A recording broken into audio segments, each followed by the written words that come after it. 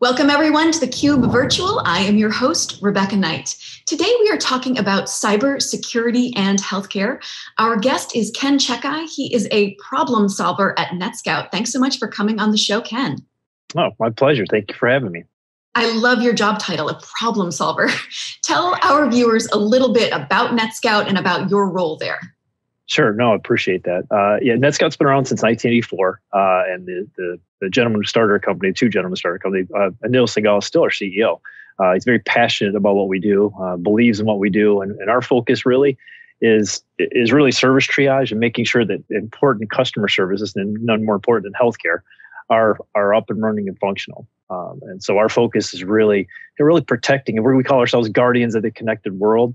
We take that very seriously because when you think about the technology, the complexity, and how we all really, the reliance on everything that we do and how we rely on technology as just a society, we really protect. Our focus is protecting that. So the applications, the services, the network, that's all part of the service chain for that. Well, we know that healthcare organizations and hospitals are under tremendous strain and pressure because of the COVID-19 pandemic. But also recently, hospitals all over the country have been hit and targeted in a scourge of ransomware attacks. Can you tell our viewers a little bit about what you're seeing and what's happening right now?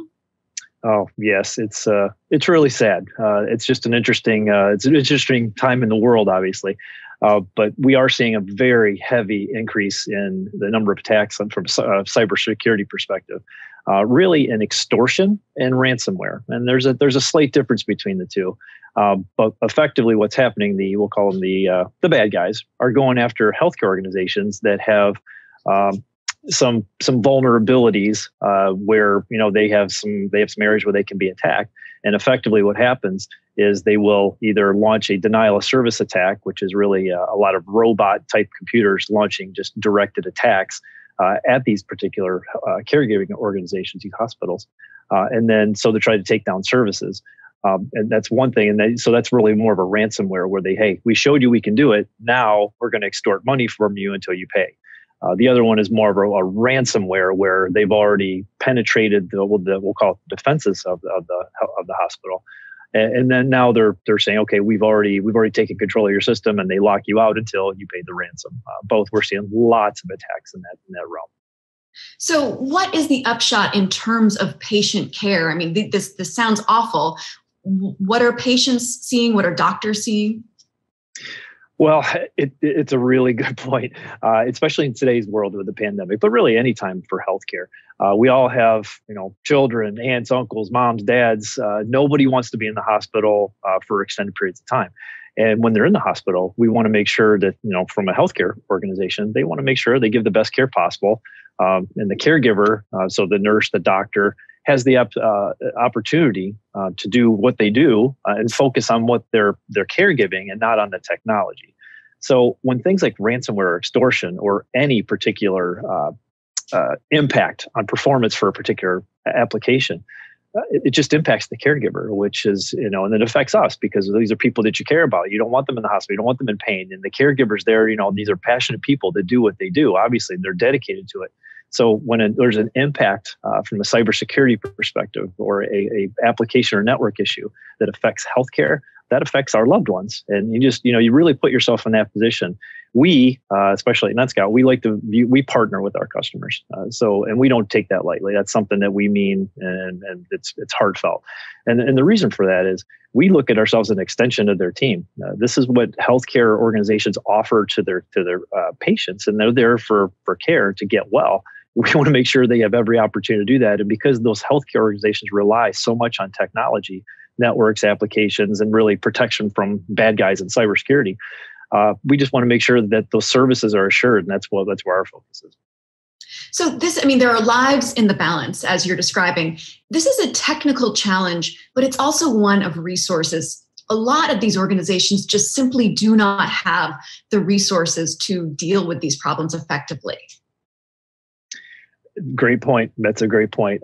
Especially in today's world, the actual industry for healthcare is really taking a beating because they really had to focus their whole all of their funds, frankly, and all of their resources towards the pandemic, which would be personal equipment, mobile hospitals, and that's taken a tremendous toll. And they've also, from just a revenue perspective, have really taken a beating, frankly, on what happens from their revenue cycles, because elective surgeries are way down.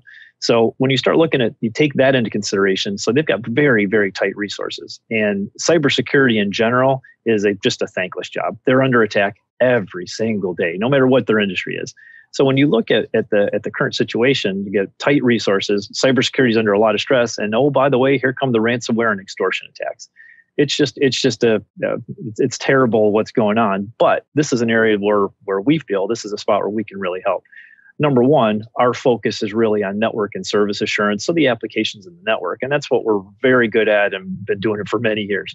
But the upside and the place where we really feel we can help is really twofold, and that is that same solution, the same deployment that we have for network and application really can be leveraged by cybersecurity folks as well, mainly towards the areas of denial of service, mainly towards the areas of voice over IP. We think of telecommunications and telemedicine. That's all being leveraged and heavily leveraged right now, specifically by healthcare organizations. Well, again, if I'm a bad guy and I know you're trying to use your telemedicine to take care of your patients and have that interaction with the doctor and the patient, and I take those services down, well, now I've impacted patient care. That all runs over unified communications protocols, voice and video, things that we can monitor not only for performance, but also when we see cyber type issues. And it's a really big, I would call it a bit of a hole at the moment, because that's a spot where cybersecurity teams are so strapped, so resource strapped as well from what they're trying to deal with every day.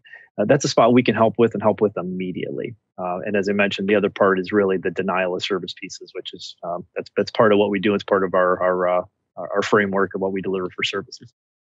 So you're describing an exceedingly complex caregiver chain on so many different levels in terms of cybersecurity, in terms of telemedicine. And you also said that NetScout really partners with its clients. Talk a little bit about NetScout's solution and how it helps clients or healthcare organizations grapple with these challenges. No, it's a great question. Well, the one thing right off the bat is we look at network traffic, and that means application traffic. So while we plug in on the network and take traffic from taps and spans and whatnot, we take traffic into our appliances so that we can then we crunch that data through our smart data engine. We call it adaptive service intelligence. That's our patent. And we run it through that engine, and that creates smart data. And that smart data then can be leveraged for, is my problem with my network? Is my problem with my application? Is it something like a service enabler like DNS or DHCP or LDAP, which is really the basic building block for Active Directory for authentication?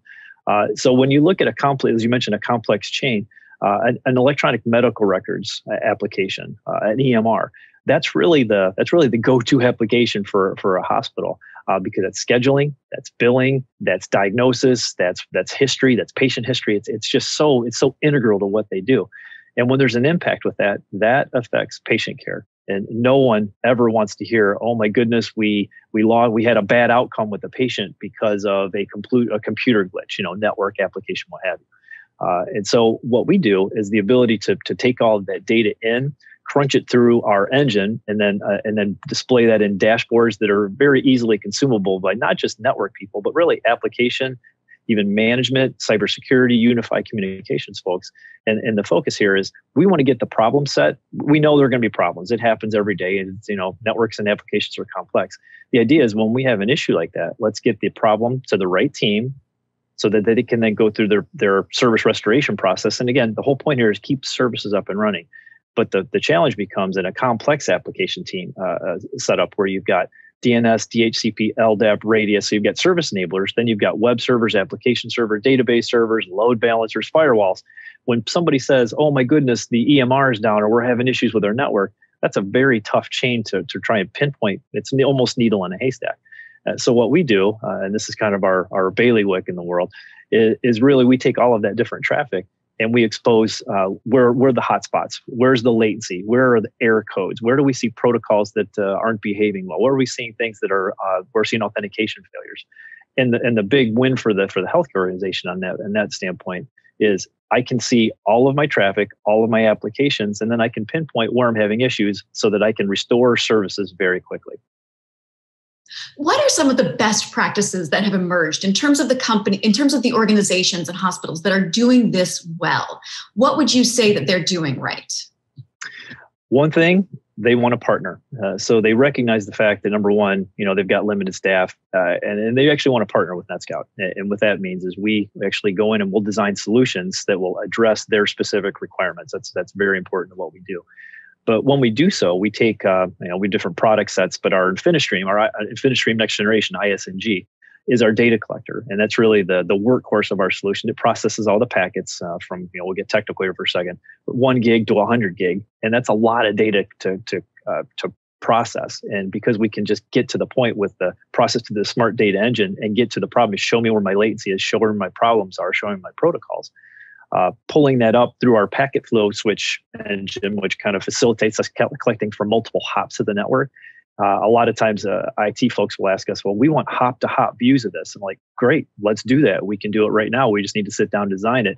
But we really design towards their use cases. And in healthcare, it's very common. You're going to have DMZs. You're going to have people accessing their electronic medical records to their DMZ and things like that. And as it goes through the back-end services, we basically take a traffic feed from all those different hops of the network, or in cases that make the most sense, the primary start choke points, and then take that data in, and then we do what we do. We expose the data and expose the performance information. And most customers, and it's like this in the world, people usually don't call you up to say, hey, Rebecca, you're doing a great job today. I want to buy you a cup of coffee. Especially in IT, they call up to say, hey, things aren't working. Hey, fix it. Hey, I can't do something. And so our job is to help facilitate with those customers and really partner with them to design solutions so that they can not only view that information, but also triage it really quick. And the word triage makes a great deal of sense in healthcare. For example, if you have you hurt your finger, they're not going to take an x-ray of your foot. It makes no sense, because they've already triaged that's not your problem. We do the same thing, but we do it more from the network and application side to see where the hotspots are. You are the IT triage. So talk a little bit about this. You are a problem solver. And so right now we have a crisis on our hands of monumental proportions.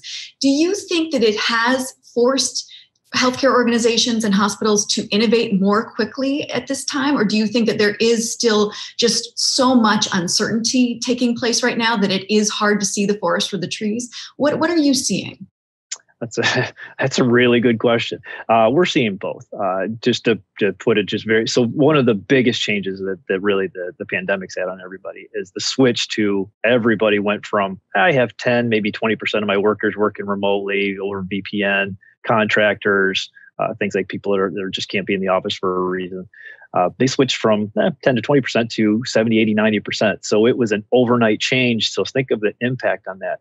The caregivers are at the hospital. They're actually, the frontline workers, they're at the hospital, serving their patients. But people in the administration, accounting, IT, other things that are important to the organization, all had to switch to work from home, obviously for safety reasons. So the impact on just the internet link, number one, huge impact. Before it was used for outbound. Hey, I'm going to go check, I'm going to go do some research. I'm going to go check a website. I'm going to, see what sports activities going on today. Now all the traffic's coming inbound on the internet. So that's number one. Number two, big change, VPNs. VPNs took an enormous beating. That maybe they were sized for that type of scalability overnight, and maybe they weren't. So the organizations that were kind of prepped for it, not such a big change, and we've seen some good results from that. But there are also organizations that immediately had to switch to, oh my goodness, I need to upgrade my VPNs and my internet links because I wasn't prepared for this. So the larger organizations sometimes have a little more capabilities to make that change quick. The small organizations, that's a tough call. So they really have had to innovate quite a bit on that side of it. But when you add that stress on things, that also shows that the internet and the VPN is really points where the bad guys are going to target, which again, we're starting to see that in the ransomware and the extortion attacks. So it has forced innovation, certainly. But if you bring it to the point of forest to the trees, there's still a lot of work to be done. So that's where we're really putting a lot of our focus, especially in healthcare right now, because it's got the biggest impact, frankly, to society right now, not only just the companies.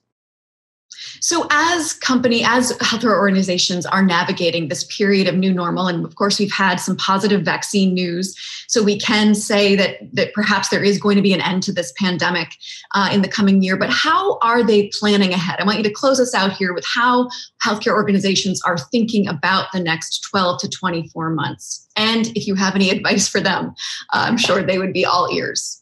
Yeah, I think we could all use some good advice right now on that one. Short answer is, I don't know either. Right now in healthcare, it is a big challenge because of as I mentioned earlier, the impact on the personal protection equipment, mobile hospitals, and frankly, where they've had and the revenue loss. So it's become you basically have to do more with less right now.